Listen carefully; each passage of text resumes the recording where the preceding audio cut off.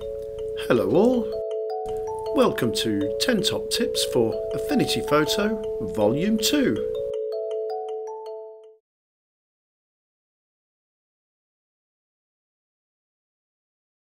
In this tip I'm going to show you how to copy layers from one image to another. With Affinity Photo you can copy single layers or groups of layers from the layer stack of one image into the layer stack of another image. We'll start by creating a HSL. Quick desaturation, I think, like so, and let's create another adjustment. I think we'll create a recolor adjustment. Make everything a bit red, reduce the saturation, then reduce the opacity so we have a bit of a reddish tinge, and finally we'll create a brightness and contrast adjustment, and we'll just increase the contrast. There we go. As you can see, we now have 3 adjustments. If I just select all 3 and turn them off and on just to show the effect. But what if we'd like to apply these adjustments to another image or multiple images? We like these adjustments and want to use them again.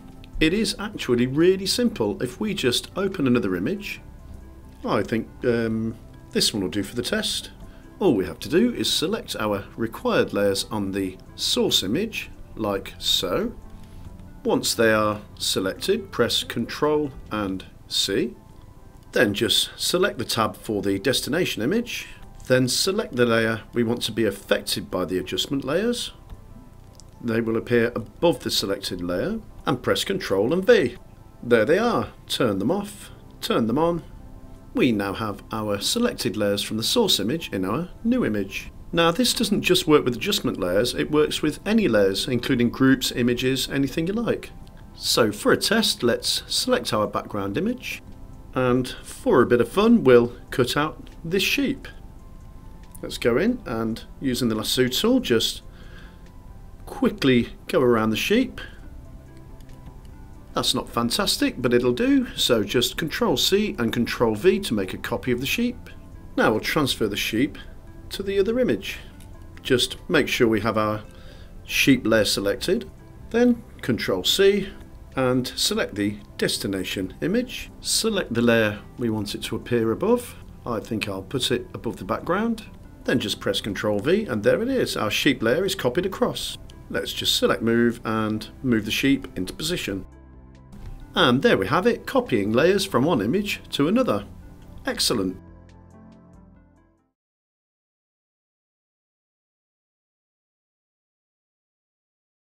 Here's a nice tip for using the clone brush tool. It's actually a couple of handy keyboard shortcuts that you probably don't know about. Start by selecting the clone tool and reducing our size to something more manageable. Now if we hold Alt and click on our source is set, so we can just paint into the destination area. There we go. But here's quite a nice one. If we go Alt and click to set our source again, and then move to another position, you can actually use the left and right arrow keys to rotate the source. Left rotates anti-clockwise, right rotates clockwise. Then we can just draw to clone the image at an angle. Cool. You can quickly and easily clone objects diagonally. Let's just do that again. Select a new source, move to another position, then rotate it down and paint in our vertical selection. Not only can you rotate using keys, but if I select a new source and move over to a new position, I can not only use the left and right arrow keys to rotate, I can use the up and down arrow keys to shrink or magnify. So let's press up and up to make it bigger, and now I can just paint it in at the new larger size. Okay, so let's just Alt and click for another one, and then let's arrow key down for much smaller and draw a little tiny one. Let's do it once more, nice and small, but this time rotated. There we go, we can just keep painting all over the place now. Excellent. Now if you want to reset these back to normal, just go up to the top menu here and select the rotation and 0 it, and select the scale and 0 that. And that's handy keyboard tips for the clone stamp tool.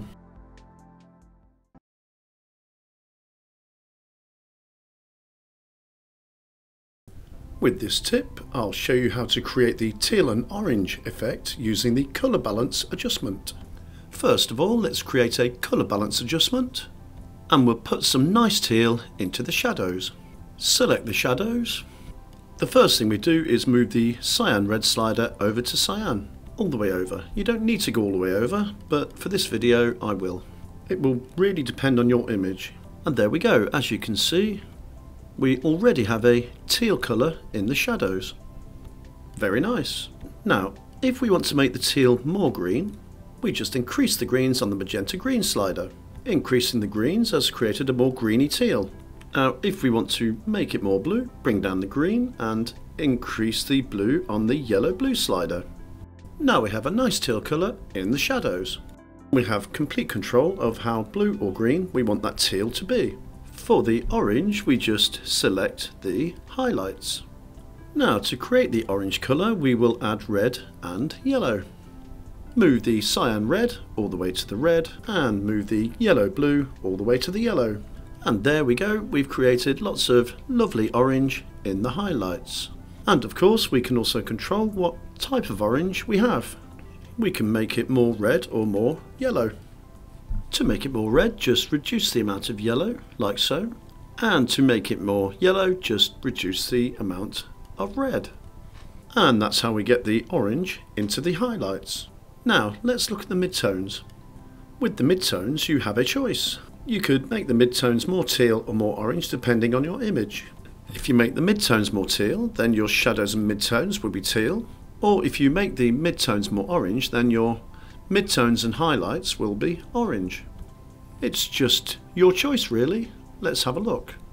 Let's start by making the midtones more teal, like so, just going halfway.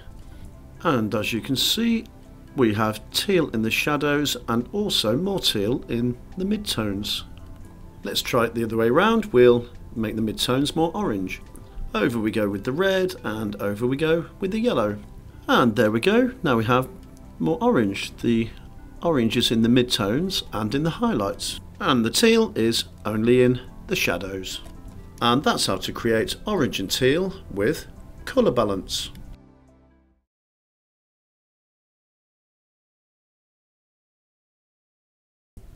I think you'll like this neat trick. We can create a dynamic picture-in-picture effect using the views in Affinity Photo. To do this, all we have to do is select View and New View. Now, as you can see, we have two views, which are completely identical. Now, if we disconnect one of the views, like so, make it float, and then grab the corner to shrink the view down, then we'll just place it over here. Then I'll just press Ctrl and 0 to center the image in the view, like so. Now, if I grab my paintbrush and move my cursor over the original image, like so, you can also see our paintbrush in our new view. It appears in the second view at the same time. And also, if we take the paintbrush over to the second view and move it around, we can see it in our original view. And what's nice about this is that if we just zoom in using Control and the mouse wheel, so we just magnify an area of the second view, we can now make changes in the second view. As we draw in our magnified view, they appear in our normal original sized view, which is actually really handy. And if we draw in the original view, it appears in the magnified view. So let's just get rid of those. This actually gives us a really nice tool. If I wanted to get rid of, say, this little cloud over here, for instance, then I can reset my magnified view and then zoom right in on that little cloud using the magnified view. Now I've got a good view of the cloud, and next all I have to do is just grab the inpainting tool and just paint out the cloud. And there you go, as you can see, it's disappeared in both views. This is a great tool. You can see the effect it's having on your image at its original size, whilst actually doing the operations on your image in magnified size. I think that's a really cool feature to have. Excellent.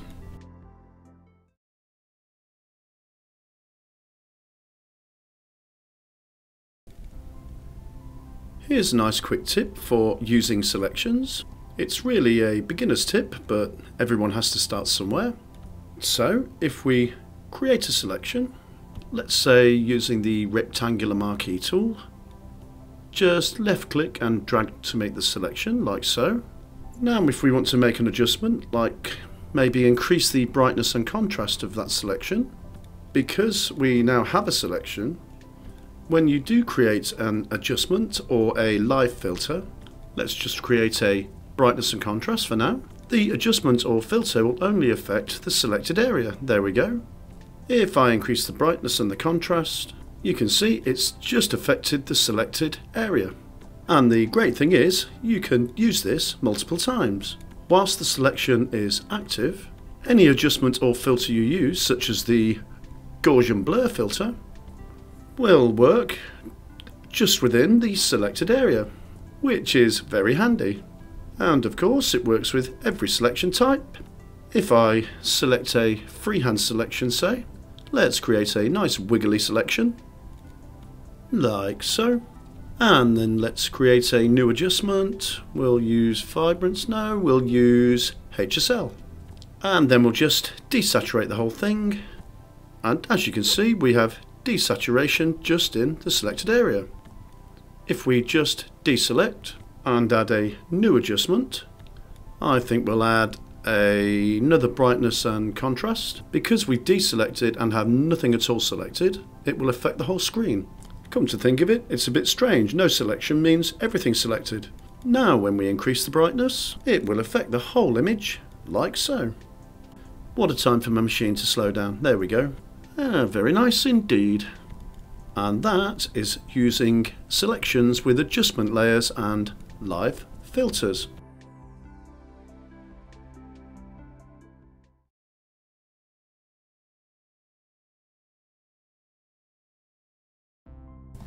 In this tip, I'm going to show you how to copy the mask within an adjustment layer into another adjustment layer. So if we create ourselves an adjustment for this image, let's say I want to desaturate the outer parts of the image. For instance, I can select adjustments and choose HSL and bring down the saturation slider to desaturate the image. Let's take it all the way down to 0. But now I just want this desaturation effect to appear around the edges of the image. All I have to do is select my brush tool here, then make sure I have black selected. I have a nice big soft brush, so now I can paint the desaturation out of this certain area, and as you can see it's disappearing from the mask of the HSL adjustment. So as you can see, if we turn it off and on, only the outer parts around the boat are affected by the desaturation, which is all well and good and looks very nice. But now say I want to also decrease the brightness of the same areas that I previously desaturated. Using a brightness contrast adjustment, I can decrease the brightness, but it affects the whole image. It's decreased the brightness in the extremities, but also over the boat itself, which is not what I want. If we have a look, the boat is getting darker too. This area here is also affected. But there's a way to tackle this. All we have to do, the easiest way that I know, there may be other ways, if we select our HSL layer and then choose select and selection from layer, now we have a selection of the mask from the HSL adjustment. And of course the selection is active. Now all we have to do to create a new layer, which is the same as the mask contained within the HSL adjustment, a copy of the mask if you like, is to go up to layer and new mask layer. And as we can see, it will create a copy of the inbuilt HSL mask as a mask, a new mask. Then all we have to do is to grab it and copy it over the brightness contrast layer. So now the brightness contrast adjustment now has the same mask as the HSL adjustment. Let's just turn the selection off, and if we toggle this mask, we're only getting the darkening from the brightness contrast adjustment on the edges.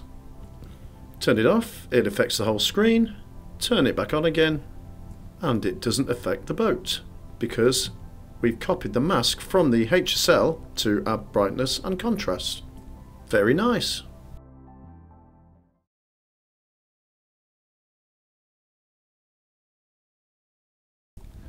Here's a neat trick. We can actually select colours outside of the Affinity photo window. Let's just select the paintbrush, and as you can see at the moment I have a light blue colour.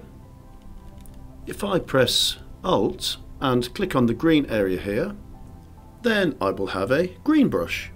But here's a nice little trick. If I just expose a part of the desktop and then press Alt and then press down with my left mouse button to start the selection, when I move my mouse over the desktop, it's still selecting the colours. And then when I release my mouse button over a colour, say this magenta, then my brush is now magenta. Excellent. And this also works with the standard colour picker. I select the colour picker, and if I click within the image and maybe select this blue, then you'll see I have blue selected. If I switch to my paintbrush, you can see I definitely have blue selected. There we go. If I select the colour picker again, and if I select using the left mouse button and then drag out of the window, I can now select a colour from the desktop like this orange. If I switch back to the brush, then I can paint with the orange that I picked up from the desktop. What an excellent little trick this is. You could have anything on your desktop, such as another image, so that you can grab reference colours or documents, anything you like. Fantastic. I think that is a really, really neat little trick.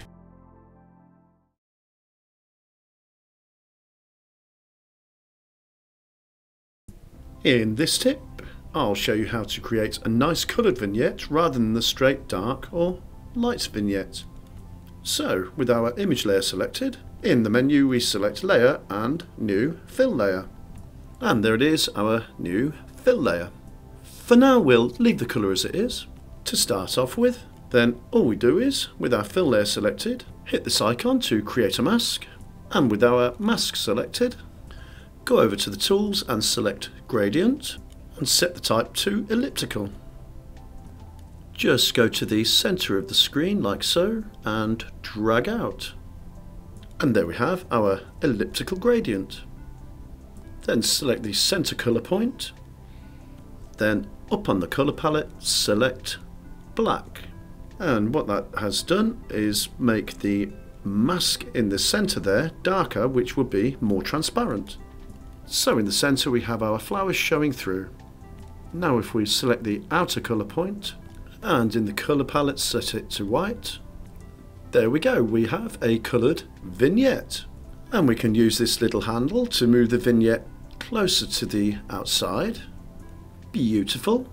I'll just select the hand tool to hide the lines. And the great thing is, if we select the fill layer, now we can change the colour. In the colour palette here we can set it to anything we like.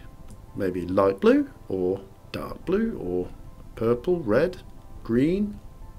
We can quickly set it to our preferred colour, so let's set a nice darkish green.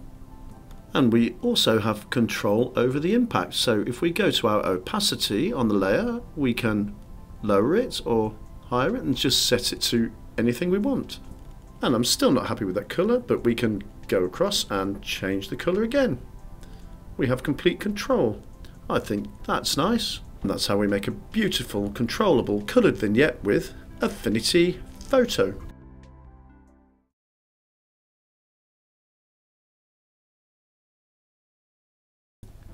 In this tip, I'm going to show you how to use gradients on adjustments and filters.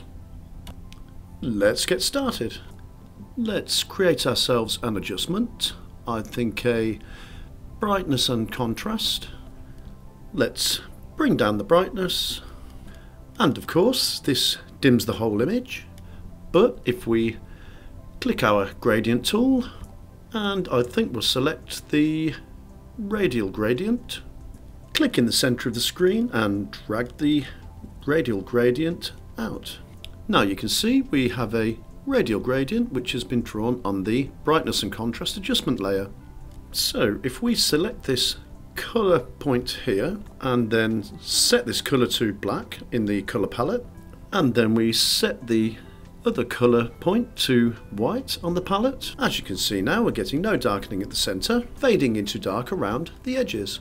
We've effectively created a simple vignette using a brightness and contrast adjustment and a radial gradient.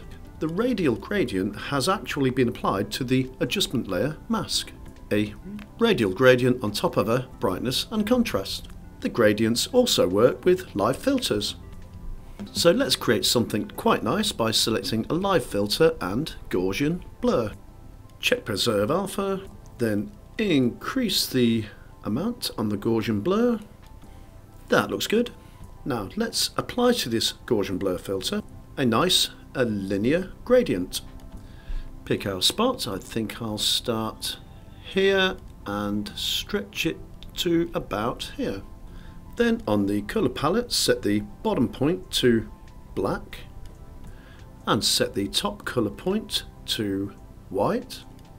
Then if we grab our paintbrush, making sure we have black selected, as you can see here we already have our gradient on the Gaussian blur filter, and the black at the bottom is causing no effect, like so, and the white at the top is causing full effect.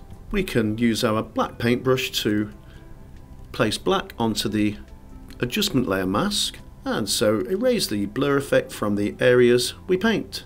So paint, paint, paint, make the brush smaller, all around the edges and the legs, around the face and the ears, along the back of the little doggy.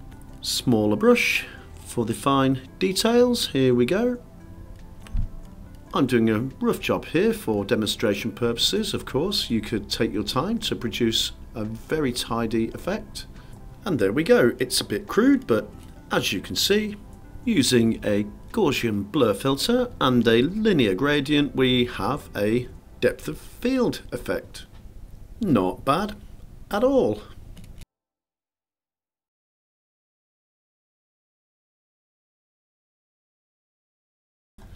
In this tip, I'm going to explain the difference between the shadows and highlights adjustment here and the shadows and highlights filter here. Let's start by creating one of each. First a shadows and highlights adjustment, and then a shadows and highlights filter. Let's start with the shadows and highlights adjustment. And starting with the shadows, if we raise the shadows, then as we do, we can see that the shadows are lightened in all of the dark areas, including the blacks.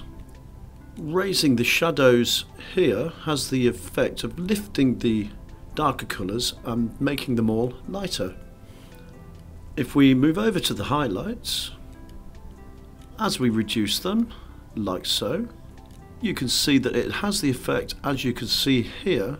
Let's just show you that again. Reduce the highlights. It has the effect of bringing down the brightness of the very brighter colours in the image. Reducing these brighter colours, bringing down the highlights like this with the shadows highlights adjustment is very good for reducing shine or just neutralising that very bright colour. Maybe your image is just a little too bright and you just want to cap it. This is what you'd use, and also the shadows for capping the bottom end of the dark colours. Now if we switch that off and move over to the shadows highlights filter, this one works somewhat differently. The filter will bring up the shadows whilst protecting the blacks, or bring down the highlights or lighter colours whilst protecting the whites. We'll take a look at this in action by just zooming in like so.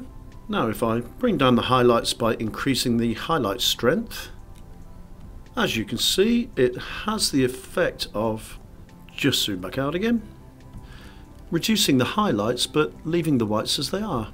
Let's just demonstrate that again. Bring up the highlight strength, and as you can see here the whites are isolated, which has the effect of enhancing highlight detail, and the shadows works the same but in reverse. If we increase the shadow strength like so, it will bring up the darker colours but leave the blacks alone. They are protected. So it has the effect of bringing out shadow detail from an image. So that's the basic difference. The shadows highlights adjustment is used to bring up the shadows or bring down the highlights, and the filter is used to enhance shadow detail or highlight detail.